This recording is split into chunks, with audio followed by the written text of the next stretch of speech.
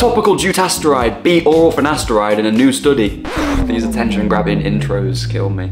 But anyway, a new study just dropped, boys and girls. So we know that finasteride 1 mg daily is considered the gold standard for stopping balding. This blocks type 2 5-alpha reductase, which stops testosterone from converting into DHT, saving you from the Norwood Reaper.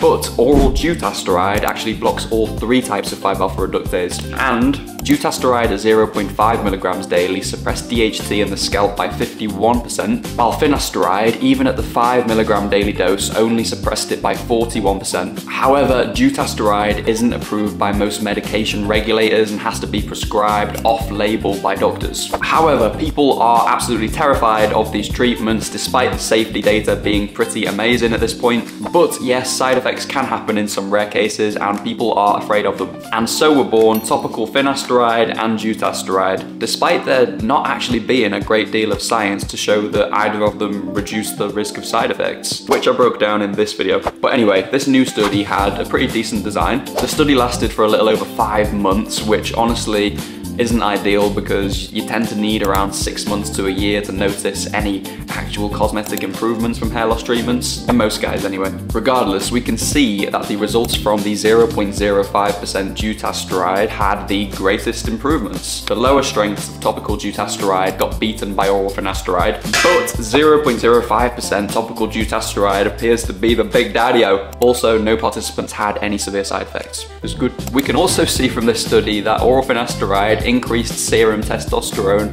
by 20%. Bloody hell, gonna be moving like Rich Piano.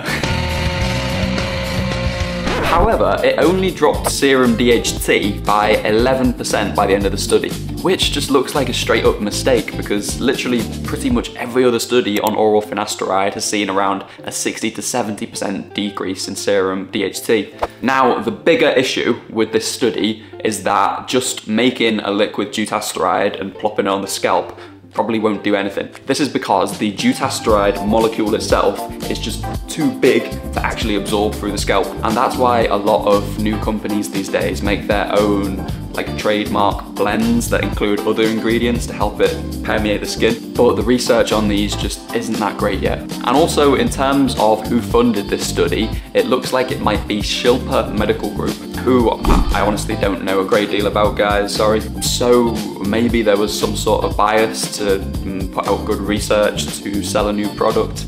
I don't know. Anyway, would I recommend topical dutasteride? No, oral finasteride and dutasteride are still the gold standard, and if it ain't broke, don't fix it. Follow for the facts.